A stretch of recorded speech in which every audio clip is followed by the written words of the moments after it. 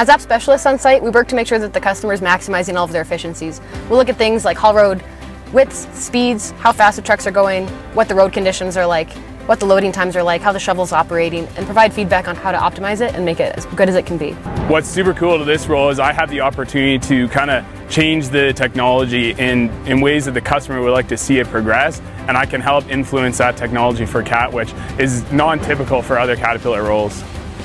We know where the trucks are going and where they're coming from, but every day is a different perspective, a different thing that comes out, and we have to solve small issues.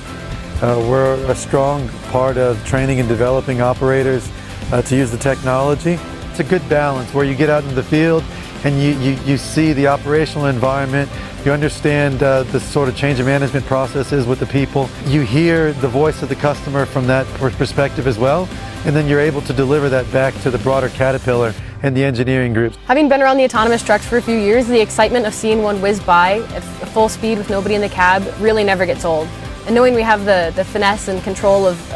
having them operate safely and making sure they're doing the right thing in safe operations and still maintaining high production goals for our customers is a really cool role to be directly a part of. That you can really be at the forefront in the mining industry. You can get your foot in the door with a technology that is literally transforming the mining industry, and you can help make change, and you can help diversify your career in ways that other opportunities simply can't offer you.